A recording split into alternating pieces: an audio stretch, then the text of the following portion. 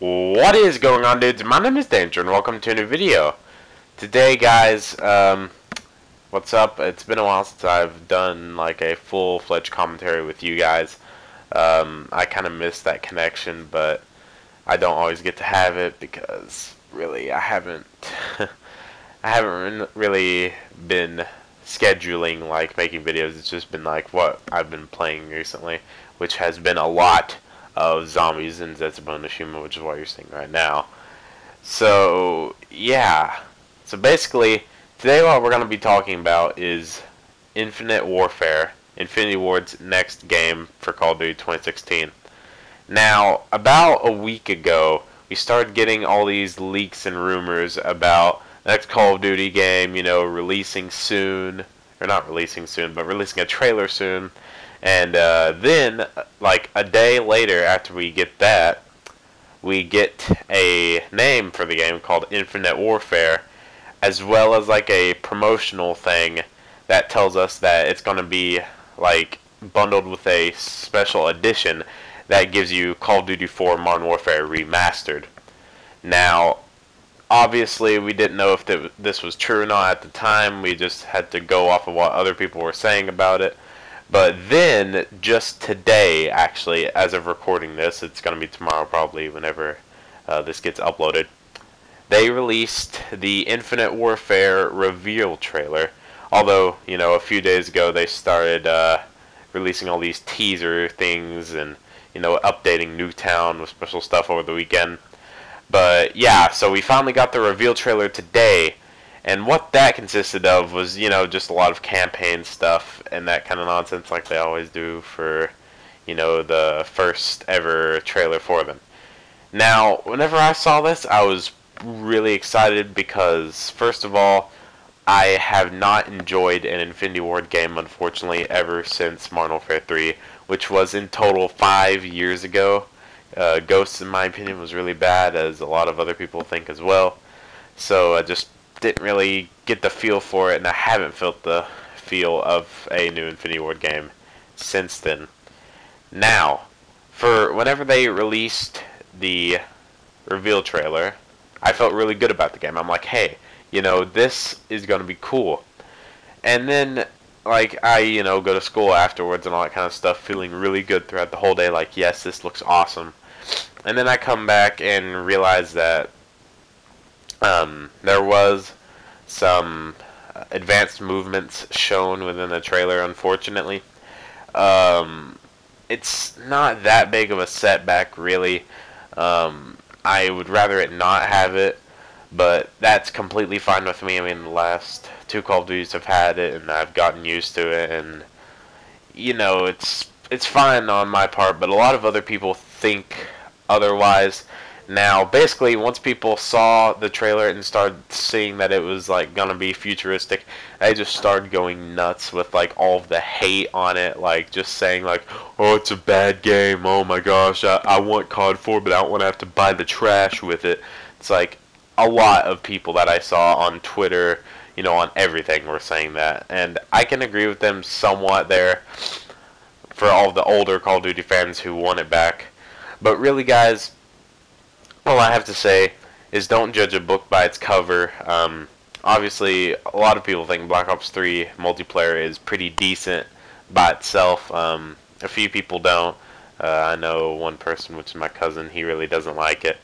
But that's fine. It's whatever people think. I personally do like the Black Ops 3 multiplayer.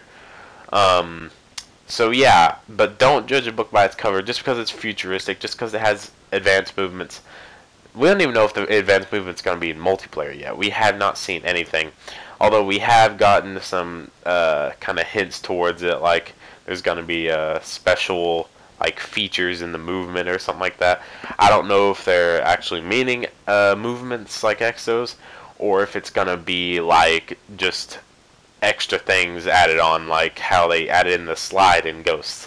Which is kind of surprising that Ghost was the first game to introduce sliding, and it's been in the last, 3 Call of Duties ever since then, Ghost, Advanced Warfare, and Black Ops 3. Which is really cool to see. The slide is always, very useful. It used to be just the dolphin dive on Treyarch games, which wasn't very helpful at all. It was cool to see, but really had no tactical use at all. But yeah, guys, just stick with this game, and I'm sure something will happen.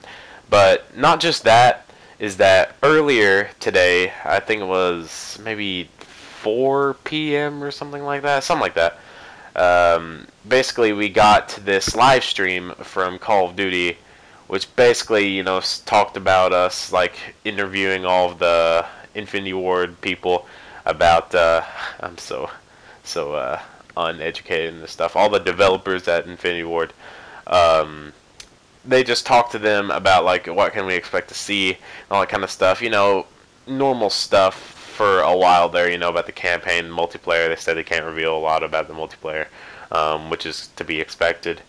But then they call in this one guy. I don't know his name. I'm sorry. I have not, again, enjoyed an Infinity Ward game in 5 years, and back in that time, I didn't even care about who the developers were. I only knew, like, David Vonderhaar from the memes.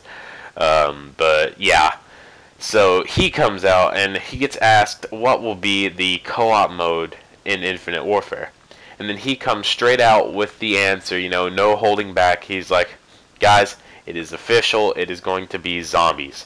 Now, basically, whenever they reveal this, it's like, okay, that's awesome, new features and stuff. What's gonna be about? Like, how's it gonna be different from Advanced Warfare zombies? Because unless they make it, sort of magical like Black Ops 3 is, and only make it like futuristic, how's it gonna differ from Advanced Warfare? Obviously, they can put it in space or whatever, make it on a different planet even.